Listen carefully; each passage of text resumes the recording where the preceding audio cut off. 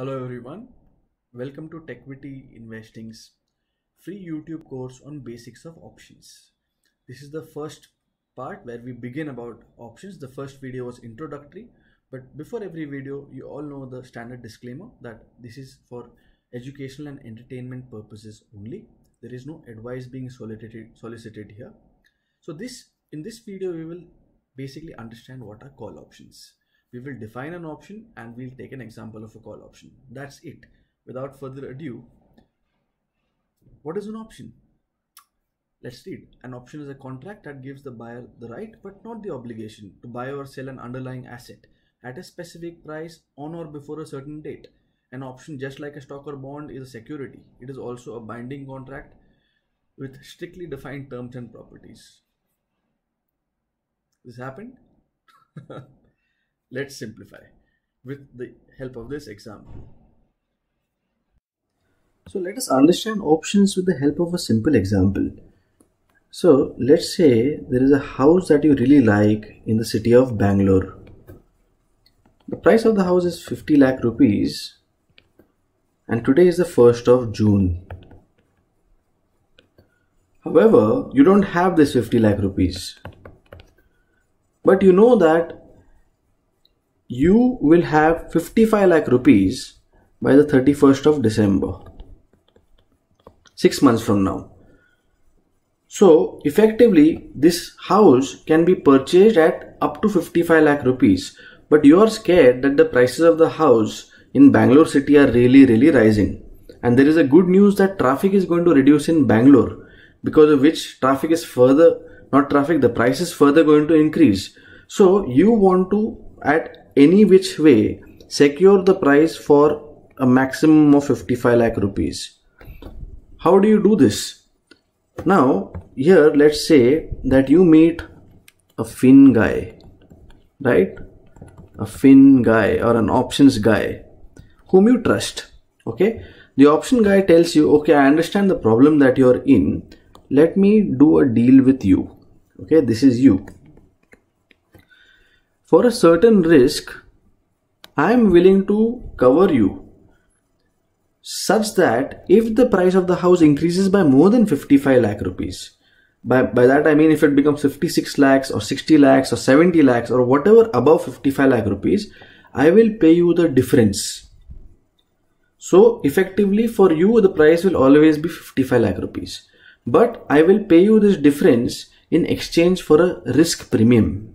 Okay, because the fin guy says that he's taking a risk. Okay, he deserves a premium for the risk. Okay, so that premium, he says, will be, for example, 3 lakh rupees. This is what he'll expect in return for this option. So this option is such that if the price rises above 55 lakh rupees, the fin guy will pay you whatever difference is from that price to 55 lakh rupees on the date of 31st of December. Here in effect 31st of December is the expiry date of the option.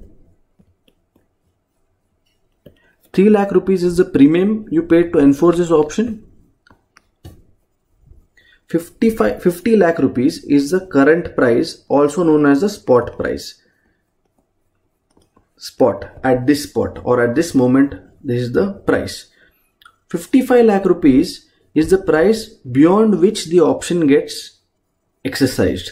So if the price is below 55 lakh rupees, the fin guy owes you nothing at all. Only if the price goes above 55 lakh rupees, he is saying that he will pay you the difference. So this 55 lakh rupees is also known as the strike price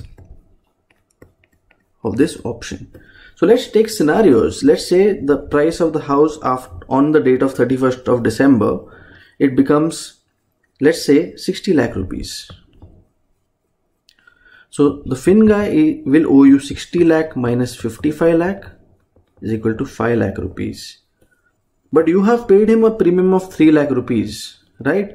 So your net benefit is 2 lakh rupees.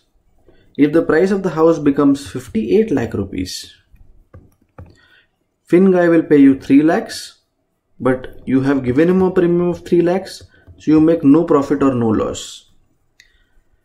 If the price of the house after 6 months is 50 lakh rupees, because it is not over 55 lakh rupees, the fin guy owes you nothing. He will pay you zero. But you have still paid him 3 lakh rupees premium, which you will stand to lose, and you will be at a loss of 3 lakh rupees. So how much ever the price falls below 55 lakhs, the fin guy owes you nothing and you will lose all of your premium, but you don't lose anything else. However, the fin guy stands to lose a lot. How do you ask? Let's take the example that the price of the house becomes 75 lakh rupees. A new IT park is coming in that area. So naturally the price has gone up. Now the fin guy owes you 75 minus 55, that is 20 lakh rupees, and you have paid him 3 lakh rupees. You stand to gain 17 lakh rupees out of this exercise. A house worth 75 lakh rupees will be paid to you for 55 plus 3 lakh rupees. You stand to gain 17 lakh rupees out of this exercise. So the fin guy is at a bigger risk because his losses can be unlimited, because the price of the house can be anywhere. But your losses is pegged and your losses are at 3 lakh rupees. Right? What we just discussed is nothing but an example of a call option. So I hope you guys enjoyed the example on call options. We simplified it. So what did we learn? That there is a buyer and a seller to a call option trade. There is a premium that is exchanged. The buyer gives the seller a certain premium. In that example, it was 3 lakh rupees. The outcome of the option depends on the underlying asset. In the example, the underlying asset was the prices of property in Bangalore, right? The option has an expiry date on which date the value of the option is calculated, right? The spot price is the current price of the asset at this spot. In the example, it was 50 lakh rupees. The option has a strike price. So strike price is the price that matters at the expiry date. So whether the underlying is above the strike price or below the strike price is what determines whether the option has a value or doesn't have a value. In case of the call option, if the price at the expiry date is above the strike price, okay, it has value. That is how a call option works, right? So the buyer benefits if the price goes up. I hope you guys enjoyed this session on call options. I hope it was simplified for you. Before we go, think. This is a question for you to ponder upon, and then we'll move on to the next part 3 of this series. Thank you for watching.